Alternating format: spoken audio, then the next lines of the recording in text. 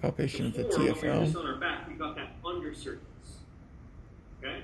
Now we're just getting this with the fibers that are extended in points. So the SIS, So really easy, drawn there, with sartorius coming off of it. Then TFL, the epimesial grooves outlined by the marker, and then you have the greater trochanter there. Anterior fibers of glute medius will also help us define anterior fibers of glute minimus. You can feel as you perpendicularly palpate the TFL, you will fall off posteriorly. Once you fall off posteriorly, you will drop down onto those anterior fibers of glute medius. Okay? There we are on glute medius on the posterior aspect. As you fall off the epimesial groove that differentiates them. We can't move the ASIS.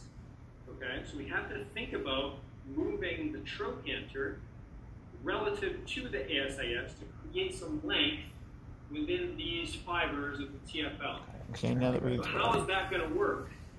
palpated TFL, we're going to go the femur into parallel with them which is going to the fibers, the trochanter away from the ASIS this way, and then I can start to move the femur down into adduction, which is also going to create the ability to lengthen or create that assessment zone of the TFL.